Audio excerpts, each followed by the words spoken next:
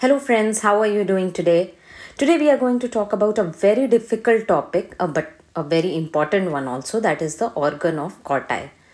So let's straight deep dive into the topic. So here is a diagram which is showing the cochlea. Now, cochlea is like a labyrinth. You see that it is taking some turns, right? So these are like 2.5 turns cochlea takes. And actually outside there is bony labyrinth. Labyrinth is anything which is very difficult to navigate. Okay, so this is the bony labyrinth, and inside this bony labyrinth there is membranous labyrinth. So this outer walls which you are seeing form the bony labyrinth, and inside we have membranes which divide this space inside the bony labyrinth into scala vestibuli and scala tympani. So there are two membranes actually. So here what we see is a top membrane. This membrane is known as Reisner's membrane. And then there is a bottom membrane. Bottom membrane is the basilar membrane. And it is these two membranes which divide the cochlea into three parts. Where the top part, where the first layer will be, this is the bony labyrinth, and the bottom will be the Reisner's membrane.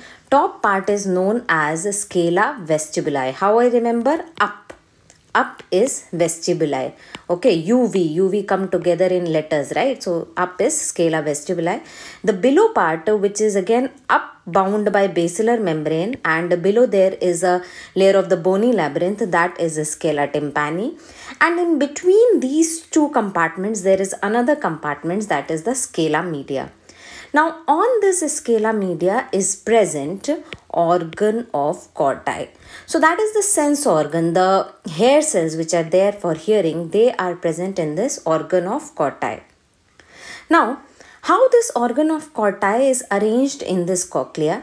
You see that this cochlea, if it is running like this, throughout the length of the cochlea in a transverse manner like this, there is organ of Corti in the scala media. So here everywhere transversely there will be organ of Corti. So please remember that throughout the length of the cochlea there is organ of Corti. So sense organs are present throughout the length. So this is a cut section of the cochlea where you see the various membranes and the organ of Corti. And again, as I was telling how it is arranged. So this cochlea will continue like this, and there is a cut section where it is showing the various compartments. Okay, so top one is a scala vestibuli, bottom one is a scala tympani, and in between there is a scala media. And on the scala media, in the scala media, you see this component is the organ of Corti. So we will be studying this structure in detail.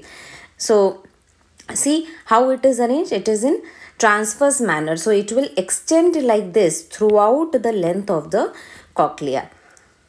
So I just wanted to show you the arrangement of this organ of Corti. That's why I had put this diagram. So let's straight move into the organ of Corti structure. So this is the basic structure of the organ of Corti. Now, what is this blue line showing? What will be the membrane? We have seen that it is present on the scala media, and scala media is bound on top by the Reisner's membrane and in bottom by the basilar membrane. So this blue line is showing the basilar membrane over which the organ of Corti is present with hair cells. On the top, if you see, I have not drawn Reisner's membrane. Rather, there is another membrane, tectorial membrane. So let us go back to the previous diagram. So this was the diagram which we saw. You see, this is the Reisner's membrane here. This part is the Reisner's membrane. And organ of Corti, top portion, it is not touching the Reisner's membrane. Here, what I am talking is that there is another membrane, and this membrane is the tectorial membrane. Fine. So let us go back to our detailed diagram of organ of Corti. So what we see here, bottom there is basilar membrane, and top there is tectorial membrane. So let us see what are the various other components. So there are various kind of cells present in this organ of Corti. So let us just enumerate the types of cells here. There are pillar cells, also known as the rods of Corti. Then there is hair cells. And in this hair cells, we have two different types. There are inner hair cells and there are outer hair cells. Then there are supporting cells. So all these green ones which you see, these are supporting cells and they have different names. Dieter's cells, Hansen cells, 3-4 types of supporting cells are there. Then the main part that there are hair cells which are protruding. The part of the hair cells is protruding into the tectorial membrane. So what are the types of cells? There are pillar cells, one. There are hair cells which we have inner hair cells and there are outer hair cells. And then there are supporting cells. So these are the various types of cells. Then the membrane is basilar membrane. There is tectorial membrane. There is another membrane which is known as reticular lamina. Okay. So what is the arrangement of these cells and membrane within the organ of Corti? You see, all the supporting cells are extending from the basilar membrane up till the reticular lamina. So this is the reticular lamina and they are kind of supporting the hair cells. We have basically one row of inner hair cells. So this is just one cell showing here. We cannot show you the row, but as I told you, it extends throughout the length of the cochlea in a transverse manner. If a cochlea is extending longitudinally, then this row will be extending transversely throughout, right? So that is one row of inner hair cells, and here we have 3 rows of outer hair cells. So 2 types are there, 1 row of inner hair cells and 3 rows of outer hair cells. These hair cells are supported by supporting cells, and these hair cells have processes, and these processes are known as stereocilia. Stereocilia, which you see have certain characteristics.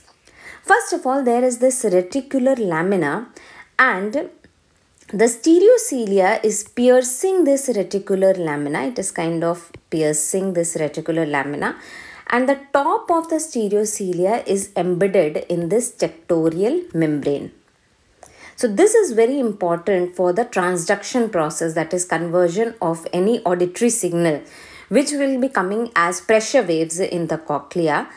These pressure waves are transduced to electrical signal by these hair cells. So hair cells are the transducing cells or the receptors of hearing. So that is the structural aspect of hair cells. Also, you see that there is a tunnel of Corti. This is the tunnel of Corti, which is basically bound by the pillar cells, that is the rods of Corti on either side. So, on the medial side of the tunnel, there is inner hair cell, and on the lateral side of the tunnel, there is outer hair cells, and these hair cells, they are innervated by neurons. Okay, so there are neurons which are innervating both these inner hair cells and outer hair cells, and medially they go into the part of the bony part of the cochlea, that is the modulus, and there is presence of spiral ganglion here. That is the cell bodies of the neurons are there. Ganglion, whenever we say, there are cell bodies of neurons. So inner hair cell present medially to the tunnel, outer hair cells present laterally to the tunnel. So that is the basic structure of the organ of Corti. Now what is the use of all this structure? See, whenever there will be a pressure wave, that is here there will be Reisner's membrane, the pressure wave is going to travel, and it travels via the end of the cochlea, that is the apex of the cochlea, and it travels into the scala tympanic part of the cochlea. So that is the pressure wave. So it will cause the vibration of this basilar membrane. So it will start vibrating. Okay. Now with vibration, what will happen? All the structures which are present on the basilar membrane, they will also start to vibrate. So when the basilar membrane starts to vibrate up, this will cause the vibration of these cells also up, and also the hair cells that will also move up. Along with that, they will move to medial side. The stereocilia, if you see, they are kind of fixed, right, in the reticular lamina as well as on the tectorial membrane. So this tectorial membrane is kind of gel-like. Okay, so with the movement of the basilar membrane up and the hair cell up, there will also be movement of these stereocilia towards the medial side, right? So all the stereocilia will bend towards the medial side and vice versa. So if the basilar movement is down, the hair cells will also move down and also outwards, that is towards the lateral side. So this movement of stereocilia of hair cells is responsible for transduction. So these inner hair cells are responsible for transduction. Then what is the use of outer hair cells? Well, these outer hair cells are responsible for changing the sensitivity of response of inner hair cells. Means, see, these outer hair cells are innervated from efferents from the central nervous system. The neuron from the inner hair cell is the afferent. It is carrying the information to the central nervous system. But from the central nervous system, the information is coming to the outer hair cells. So, whenever there is a depolarization of the outer hair cells, these hair cells actually shorten in length. Actually, there is a motor protein within these hair cells known as prestin. Okay, so when that is activated, these hair cells shorten in length, and when depolarization is not there at the resting state, these will lengthen. There can be hyperpolarization also, and these can lengthen. So when they shorten, it is kind of making the structure stiff. Okay. So information from central nervous system is making the movement of the organ of Corti stiffer, and hence there will be less movement of these stereocilia of the inner hair cells. And contrary will happen when there will be less signals to these outer hair cells, that will cause them to lengthen, thus changing the sensitivity of response of the inner hair cells. So I hope in this short video of organ of Corti, I have tried to deliver the concept, a difficult concept of the structure of organ of Corti, how the cells are arranged and how outer hair cells are changing the sensitivity. What is the importance of outer hair cells? Now remember one more thing here, that this basilar membrane which we talked about, its structure also changes throughout the length of the cochlea. Actually, at the apex of the cochlea, the structure is such that the membrane vibrates more in response to low frequency sounds. Okay, and at the base of the cochlea, that is where the cochlea is starting, where the stapes is attaching to the cochlea, there this basilar membrane vibrates more to high frequency sound. So there actually this basilar membrane is quite stiff, and due to its stiffness, it will vibrate only to high frequency sounds. So the structure is similar, rest of the structure is similar, hair cells are similar, only the vibrating pattern is changing from the base to the apex of the cochlea, and that is why there is a spectrum to which the cochlea responds. From the base to the apex, spectrum moves from high frequency to lower and lower frequency sounds.